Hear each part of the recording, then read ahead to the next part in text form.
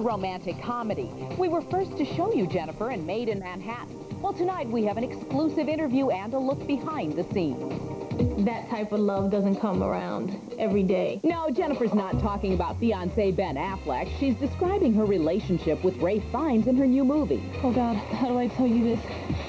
Look, the first time that you saw me, I was... You were mesmerizing.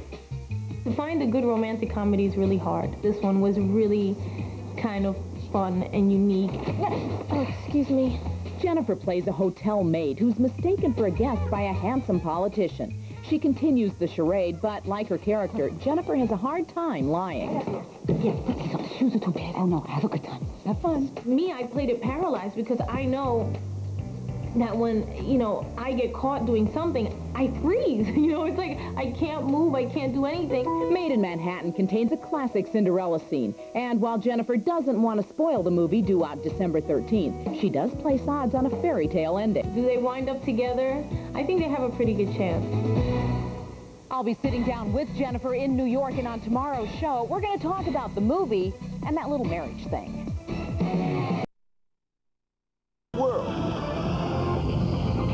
Jennifer Lopez today in New York as I get my own look at that 6-carat ring. Have you set a wedding date yet? What she told me about her engagement to Ben, the latest on their wedding plans and their life in the spotlight. Michael Jackson posing with Halle Berry. Affleck. And today Jennifer talked to me about the romance in her real life and in her new movie. You've just become engaged, and girl to girl, I have to see the diamond. May I please see that gorgeous sparkler of yours? It is stunning.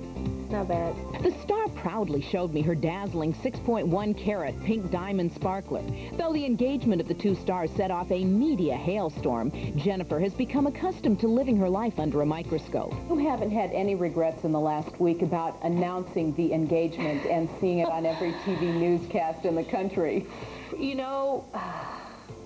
We talked about this. We were like, do you think it'll be a big deal or it'll just kind of slip by? You know what I mean? Sir, you never know. Yeah, exactly. And he was like, I don't know, I think people, respond. And I was like, neither one of us had any idea that it would be the type of thing where it would get so much attention. Jennifer's new movie, Maid in Manhattan, opens December 13th. It's a new take on the classic Cinderella. The story of a woman from humble beginnings who harbors big dreams struck a personal chord with the star. I lived there for 20 years in the Bronx, and it felt like I had never left. It's who I am, so it doesn't feel foreign to me. And we'll have more of my interview with Jennifer later in the show as she reveals more about her plans with Ben. Yeah.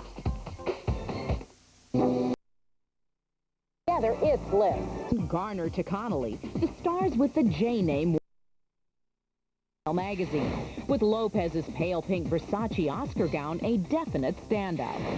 Jennifer. So in that In Style, a behind-the-scenes look at New York's Fashion Week with Gwyneth Paltrow. Jennifer Lopez, the personal question. Next on E.T., what she told Mary today about real-life romance. Is there going to be time in the immediate future to start that family with Ben? Liza Minnelli and... Have you set a wedding date yet? No, not yet.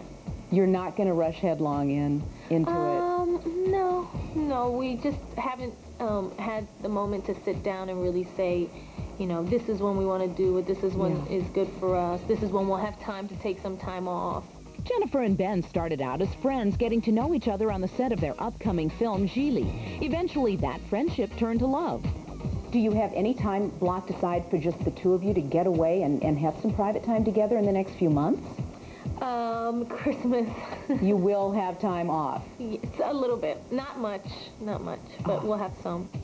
Jennifer portrays a single mom in the film. As for starting her own family, we don't have plans or trying to really fit this in or fit that, and we just feel like whenever anything happens, it happens. And it's a blessing from God. She is fun to talk to. And on Monday's E.T., wait till you hear what else she told me about her personal life. It's a good one. And also Monday on Entertainment. The scenes of J-Lo's new music video. Doug Bruckner has tonight's Showbiz Insider. She's come a long way from the block. J-Lo is positively glowing. A new love, a new movie, and a new album. Only Extra got this behind-the-scenes look at the making of her second video from the album This Is Me Then for the song All I Have. J-Lo, wearing a pink outfit, struts through a New York street, keeping it real, except for the snow, which came from a machine. I'm in control and loving. J-Lo made a splash in the album's first video, Jenny from the Block, getting close to her new beau, Ben. She's currently sporting a huge rock, courtesy of the man who was just named People Magazine's Sexiest Man Alive. Oh, Lord, almost sat on your face. And J-Lo also has love on her mind in next month's Maid in Manhattan.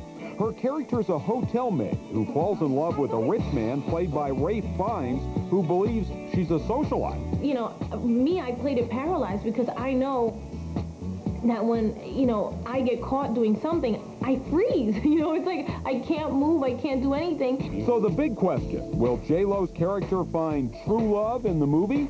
Do they wind up together? I think they have a pretty good chance because I think that type of love doesn't come around every day. And J-Lo should know. She's found a love that's made to order. Monday on Extra, we'll have more with J-Lo, including what she thinks about Ben's new Sexiest Man Alive title. Another big night in the ratings. Angelina talks about her adopted son. Jennifer Lopez, more revelations about her fairy tale life with Ben. Did you believe that you would find your Prince Charming? Are we going to see another? Is Jennifer takes me behind the headlines for more on her romantic movie and her romantic man. This has to be an incredibly crazy time in your life. It is. Because of everything. At some point, does it become too much? For me, it becomes like, I can't believe it. I mean, you just never know where your life is taking you, and things happen, and having it on the front page is a whole nother dynamic, you know what I mean? But it's fine. It's a fun time, and I don't think it's too much. I think it's all part of who I am, and I'm okay with that. Scenes from her new movie, Maid in Manhattan, were filmed in the Bronx, Jennifer's hometown. How was it being the big star that you are now, the superstar, in fact, going back to your old neighborhood? It was great, actually. I mean, it made for a challenging filming situation for the director and everybody else who were working on the movie. They probably didn't appreciate it as much as I did, you know, having everybody out there cheering and stuff. Opening December 13th, the film's rag to riches story mirrors Jennifer's real-life tale. Jenny from the Block is now Jenny multimillionaire. It suits you very well, doesn't it? It's very comfortable to slip into your own beautiful homes and ability to do anything. It's not bad. I'll tell you that right now. It's fun. Coming up later, Jennifer talks about her fairy tale romance. Then Jennifer did it. Now Sandra Bullock and Hugh Grant are trying. The Leonardo DiCaprio. Lopez, it is obvious that she's in love. I spoke with Jennifer about finding Ben and the dream her life has become. Did you believe that you would find your Prince Charming in life before you did? Yeah. I mean, there was a time when I felt like it just wasn't in the cards, you know, and you were going to go through life and have relationships and it was going to be fine, but maybe you were starting to give up on the dream a little bit, that it didn't exist. Finding Ben has made Jennifer believe that fairy tales really can come true, and the fact that Maid in Manhattan contains so many parallels to her own life is not lost on the star. And then, much like in the movie, you know, she finally finds, you know, not only a love like that, not only kind of giving you the fulfillment of having another person in your life, but also learning to love yourself enough. In the film, the man who turns her world around is played by Ralph Fiennes. She's a great kisser. Great. We didn't use tongues, but it was still good. You clearly are completely in control of your own career. And though I'm sure there are a lot of people around you who want to give you advice, it really is you who has the vision for yourself, isn't it, Jennifer? Yes, that's true. I'm the creative force, I think, behind everything. I'm the one who calls in the middle of the night, okay, so I have this great idea, you know, and then I have these wonderful people who work with me, who help me, you know, achieve those things and make them come to life. And she really is on top of the world, both professionally and personally. Is Katie Couric, but not from the boss after the game.